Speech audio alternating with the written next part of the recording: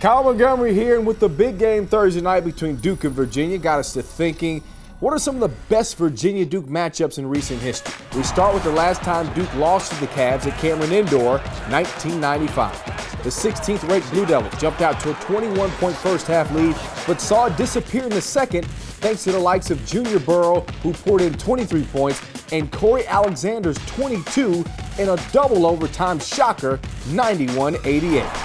How about just 2 years later, on February 17, 1997, maybe the most infamous game in ACC history? Virginia hoping to keep their NCAA tournament hopes alive with a 1-point lead after a Norman Nolan free throw with 5 seconds left. Duke quickly inbounded to Steve Wojciechowski, but the clock never started.